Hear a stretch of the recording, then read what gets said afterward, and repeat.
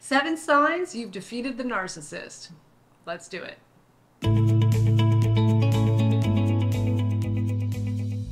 Hey friends, welcome back to my channel. If you're new here, my name is Tamie M. Joyce. I'm the founder of Tamie M Coaching and the creator of the Freedom Class and the Ascension Class.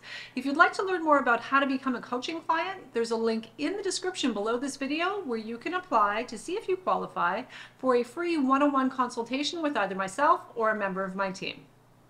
So let's talk about signs you've defeated the narcissist. Now, the last thing a destructive narcissist will ever admit to is defeat. Their overinflated ego and false sense of superiority simply will not allow for it under any circumstances.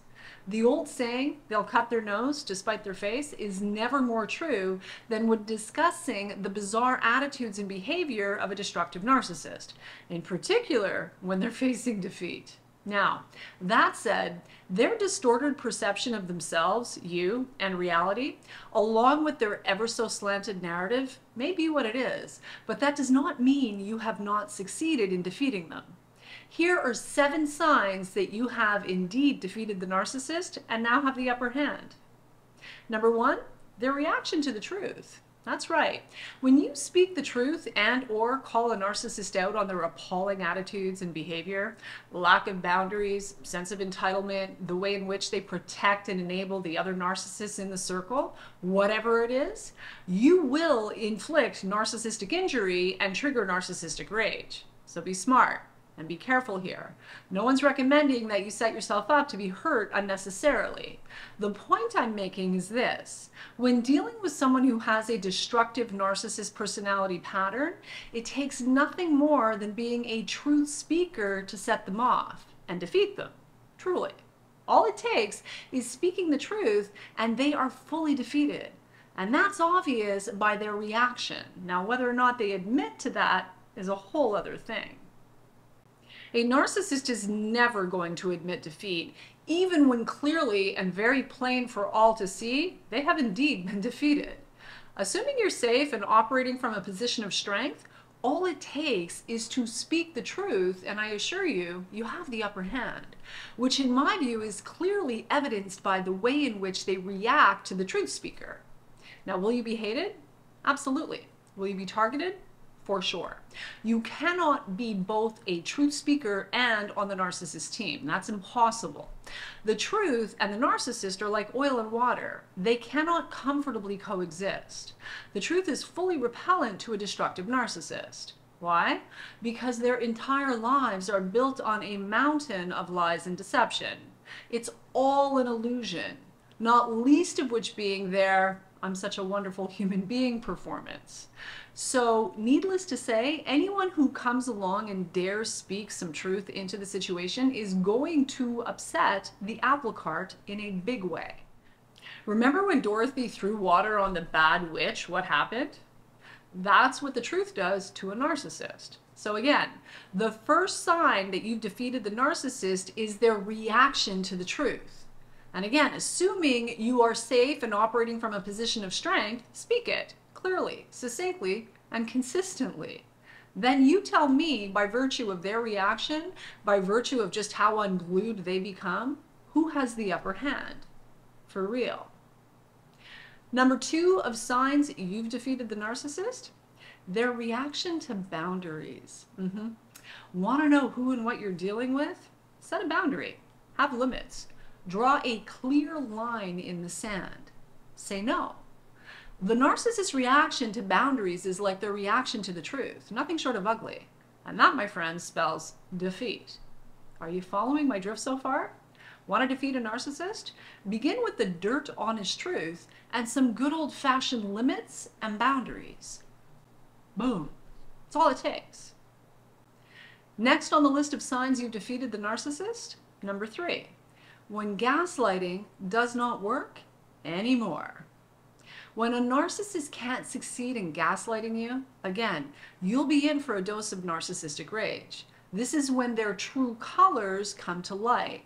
The mask slips entirely, and you get to see the real deal, the reality of who and what you're dealing with, as opposed to the false image and fake phony persona they parade around with. Now again, you know you've defeated the narcissist when they cannot succeed in gaslighting you. They know it and you know it, and they are none too happy about it. Another sign you've defeated the narcissist is when they're stalking your social media profiles. For real. Green with envy little looky-loos that they are, they can't drop a like or a comment to endorse or support you in any way. No, they're far too envious and stingy of spirit for that. But they do stalk. They scan all the socials like creepy little voyeurs, peeping through your living room windows, thinking you don't know. It would actually be comical if it weren't so sad. You know you've defeated the narcissist when you're busy living your best life, walking off into the sunset and doing your thing, whatever it is you do best, happy as can be. Well, they seem to have nothing better to do with their time than to stalk you on the interwebs. I'd call that defeat, a clear defeat. Now comment below and let me know if you're finding value in this video. Let me know in the comments section below. Also, if you'd like to learn more about the possibility of working with me in one of my coaching programs, there's a link in the description below this video where you can apply to see if you qualify for a free one-on-one consultation with either myself or a member of my team. This is for you if you're ready and able to invest in yourself and your healing and recovery journey. If you want the pain to stop, you want to find a way out of the fog, confusion, self-doubt, fear, and anxiety brought on by having been exposed to empathy-impaired emotional manipulators who feel entitled to hurt you, and worse yet, blame you for the hurt they cause. If that's you, the link is in the description below this video. Next on the list of signs you have defeated the narcissist, number 5. They inundate your email or direct messages. And usually with idle threats, personal attacks, and insults. Whatever they believe they can say to go directly for the jugular and inflict maximum injury. In other words, all manner of nonsense and insanity. I remember vividly back in 2009 when I finally mustered the strength and courage to stand up and speak the truth with regard to a major family issue. One narcissistic relative spent 2 full days spewing the most vile nonsense into not one but 2 of my voicemails. This was back when we had landlines and cell phones. Now, naturally, my having said the thing out loud I wasn't supposed to say, motivated by nothing other than wanting to keep some children safe, well, the lid was about to come off of their ever so perfectly curated and well-manicured image and lifestyle. So, of course, the backlash was something else. What the truth does to the narcissist, right? Now, you know they're desperate and defeated when they spend the better part of 48 full freaking hours dialing and spewing nonstop until they finally have to surrender to the reality that, like it or not, the truth has been let loose. And their insane reaction isn't having the desired effect. They have lost control, fully. So again, back to speaking the truth is all it really takes to defeat a narcissist. Now, are they likely to lie through their teeth till their last dying breath, saying whatever it takes to discredit the truth speaker and assassinate their character in every possible way to anyone who will listen? Absolutely. And they may even get away with it for a decade or 2. But here's the thing about that. The truth speaker has the truth on their side. The lying narcissist does not. So who do you think wins in the end? Number 6 of signs you've defeated the narcissist. They have to smear you to others. When a toxic person can no longer control you, they have nothing left but to try to control how others feel about you, how others see you, what they think of you. So count on the fact that when the narcissist realizes they cannot have their way with you, they will go out of their way to poison the minds and hearts of others towards you, even children. The classic smear campaign is an absolute sign that you've defeated the narcissist. Remember, it's all they have in terms of power over you. Now here's what's true about this. You really know you've defeated them when you finally get to the place in your healing and recovery where you are so freaking solid in the truth of who you are, you feel so good in your own skin, that there really isn't anything the narcissist can say that affects you. You know exactly who you are and who you are not. You know exactly what was and was not done, and you're at peace. You're good.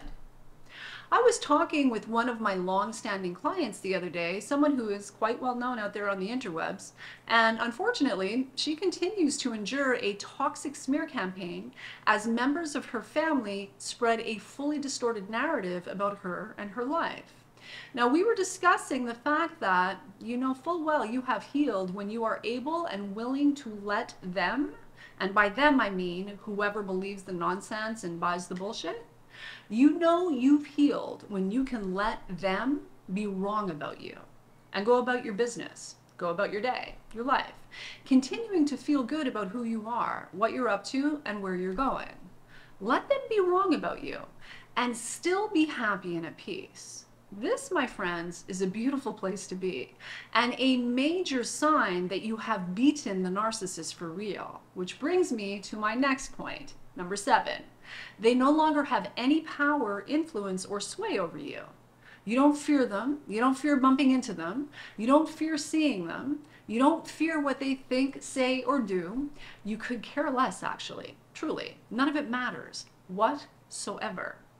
You've healed all the old owies and wounding, and therefore they have nothing to poke at, nothing to trigger. They can't provoke you because you've done your work. You are completely detached, flatline, unfazed, and unflappable.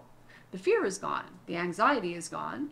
The need to be approved of, validated, heard, seen, understood by people who fully cannot do that for you.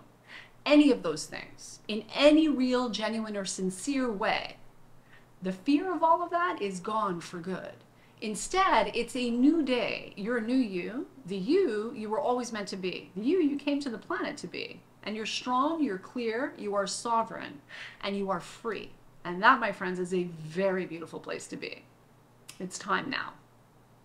And on that note, I'm going to call it a wrap. But before I go, I have a special announcement to make.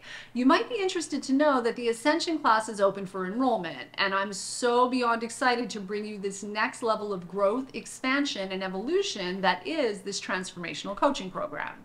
If you want to go deep with me into the work of reinventing yourself after narcissistic abuse, then this is for you. Be sure to click on the link in the description below this video to apply to see if you qualify for a free one-on-one consultation with either myself or a member of my team.